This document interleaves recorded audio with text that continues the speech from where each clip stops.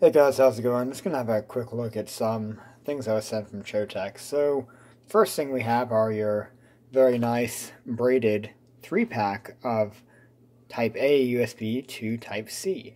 As you can see here, the cables are very high quality. They're kind of similar to the iOrange ones I bought for my Nexus 6P last year.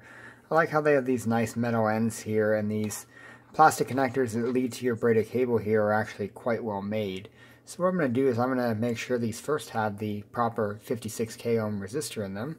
So I'm going to plug it into a multimeter I have here, and conveniently enough, a Choetech Quick Charge 3.0 battery.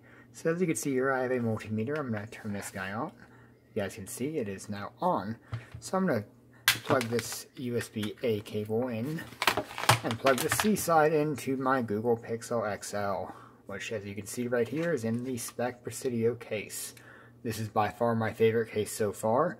I've tried the Google Clear one, which honestly I didn't like. I have an OtterBox Defender, Tech 21, and really this is just the best case so far. But anyway, I digress. Let me plug this in here so we can see what it is reading at. Looks like the battery turned off, so I'm going to turn it back on. At most I should be getting 1.5 amps, because that's what it should charge at regardless. You shouldn't be pulling 3 amps or anything over 5 volts from an A to C cable per the USB spec. So looks like we're getting just under an amp at 5 volts, which is perfectly fine. As long as it's not over that, that means it does have the proper resistor. And just to verify, I'm going to unplug this guy here. I'm going to plug in the stock Google cable that came with my phone. So let me plug this in. As you can see here, I'm going to plug in my Pixel. And it should just say charging slowly, so we're going to verify that. Or just charging. So if you guys can see there, it is just charging. It looks like we're pulling the same, roughly an amp.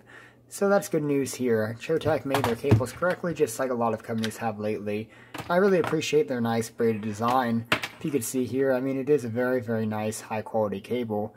Actually, I might go grab my iOrange one, but I can tell you it's the same quality, which means it's very good. And the best part is you get 3 of them in a pack. I mean, I always need USB cables. I mean, sometimes, with micro USB, you end up just having a plethora of them. Well, with USB-C just coming about last year, it's nice to get a bunch of high-quality USB-C cables in a, convenient package. So you get 3 of them, and they're all very well made, and, there are 3.3 feet, or roughly a meter. So one thing I can say is I've owned many Choetech products over the years, and I've never really had an issue with them. So I hope you guys enjoy this video. You can look forward to my in-depth review over on XDA. Thank you.